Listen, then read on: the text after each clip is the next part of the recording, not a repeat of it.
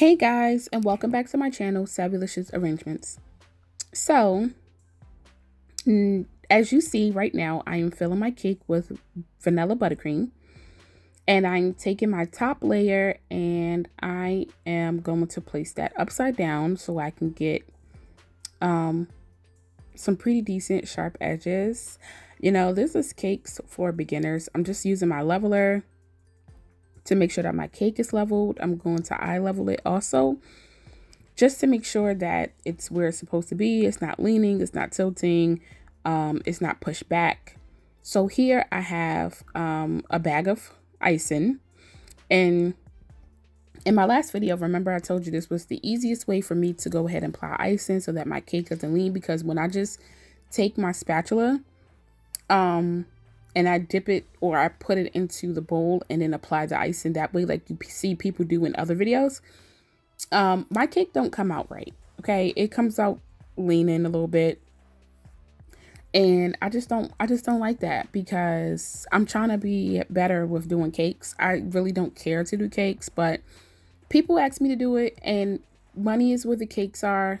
Cakes are where the money is, or that's how you should say it. So I'm trying to get better and better, and each cake I do, I get better.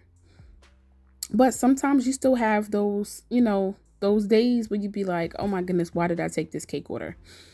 So this necessarily wasn't that kind of cake. I did have some difficulty with this cake, and that's with the icing, because this was a last minute cake order. You know, I like to be honest with you guys, my YouTube subscribers. I like to be honest with you, because this is why you guys watch me. But this was a last minute cake order, and I shouldn't have took it, but the money was good, and I was just like, all right, come on. You know, like, you got to mentally prepare yourself to do a cake.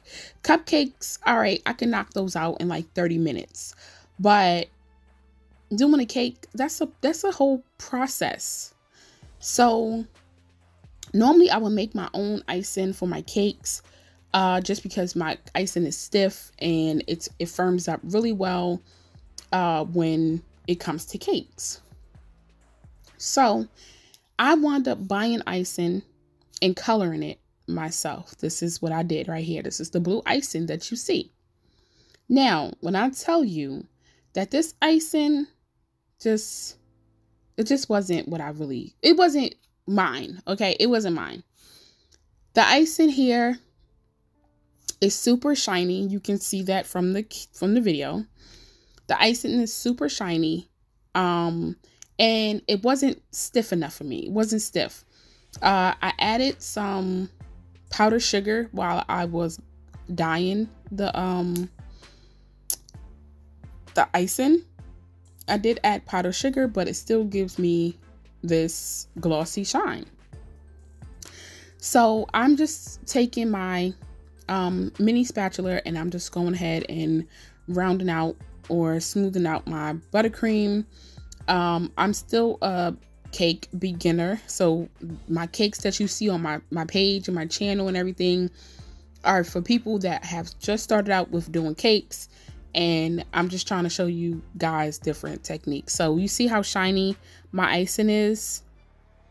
It's smooth, but you see how shiny my icing is, and I just didn't like it. So I popped it in the freezer for a little bit, and I took it out, and this is my second coat for icing.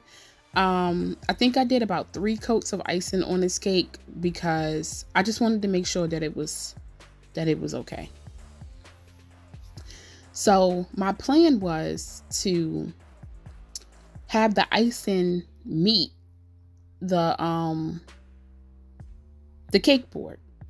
Like, the icing was going to be like the same level as the cake board, but it didn't turn out that way. I would have to use so much icing for that to happen.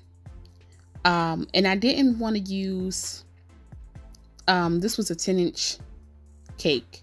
This was a 10-inch cake board. My cake was an 8-inch.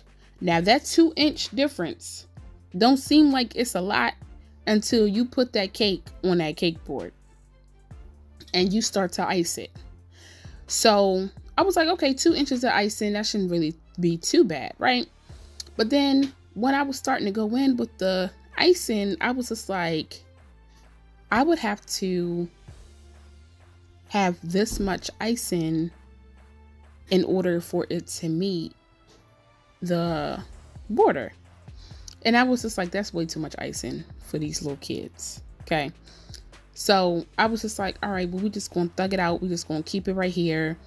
And I'm just gonna keep taking my spatula and I'm gonna smooth this cake out. Okay. So it was one point where I got really frustrated. I don't think I had the camera recording at that time. I should have, because I was like a little upset. So I'm just taking my bench scraper and I am just going to smooth this icing out the best that I can. And I'm just going to take my mini spatula and I am going to scrape up the edges so that way it's one level. Okay.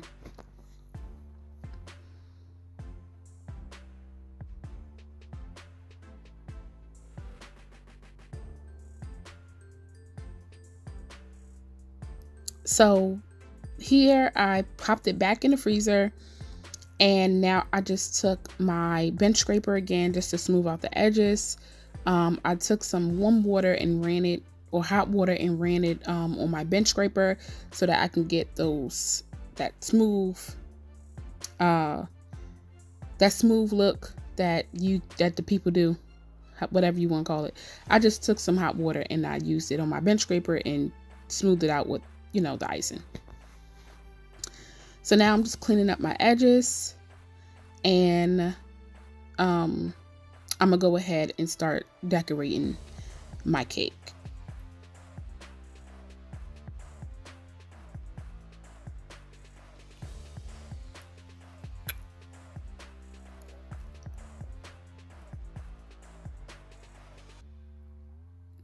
So here I got this cake topper from Amazon. I believe it was like $6 and it came the next day. Amazon is my first choice to go to whenever I need something. Only because they have pretty much everything. I'm a true Amazon fan, and I had made this cutout here with the little boy's name on it. I wound up editing it from my computer, and then I just went and printed it out at my local Staples, and I did my tape on the back of it method so it doesn't bleed through. And I made this from my computer also. I just cut it out, and I took a piece of cardboard, and I wound up cutting out the shape of the number and wound up taping it also to the cardboard, and then I just hot glued a stick to the back of it so I could stick it inside the cake. My cake board here is a square, I believe 12-inch cake board, and I took some fondant and rolled it out on it, and I took a impression, like a rock impression cutter or stamp, and stamped it onto the cake board so it could look like some type of grass or whatever, just to give it some personalization. And I'm taking my little action figures here that I got from Amazon. It came with the whole bundle group. Ryder, but the only one I know was Ryder and Chase, and that's really pretty much it. Sky, and I know Sky too. So all of the other characters, they all came. I'm taking my fondant letters that says happy birthday, and I'm just placing them onto the cake board. And how I stuck my action figures on to the cake is some hot glue. So I just took the hot glue, and I took like 2 little dabs of the hot glue, and I stuck them onto the action figures' feet. And I just went ahead placing it on top of the cake board at the bottom. Now the action figures that's on the top, I had wound up just placing them into the cake.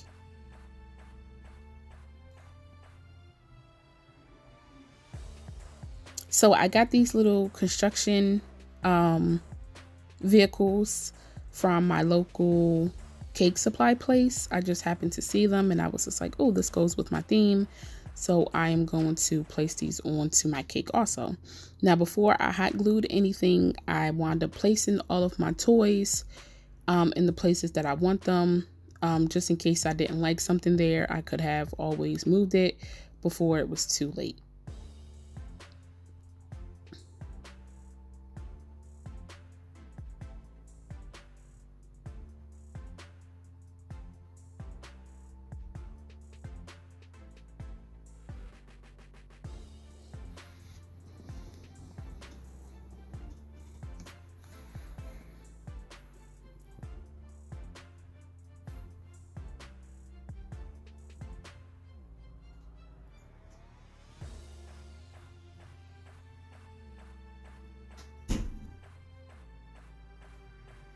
So here I'm trying to figure out where I want, I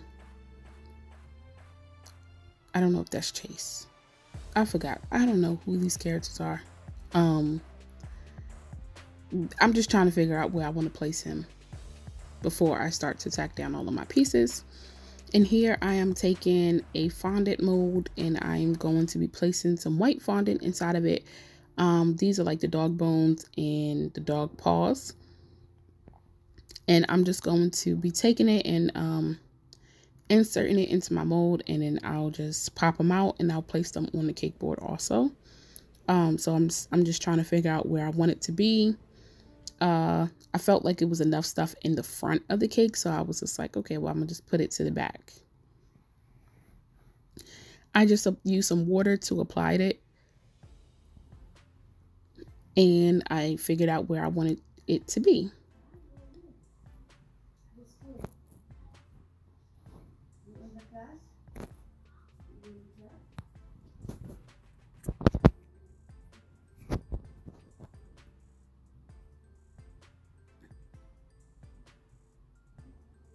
So I'm just going to do this one or two more times. And now I am doing the dog bone, and I'm just using the fondant to place inside the mold so that I can get the dog bone out, so I can place the dog bones in a few places of the cake.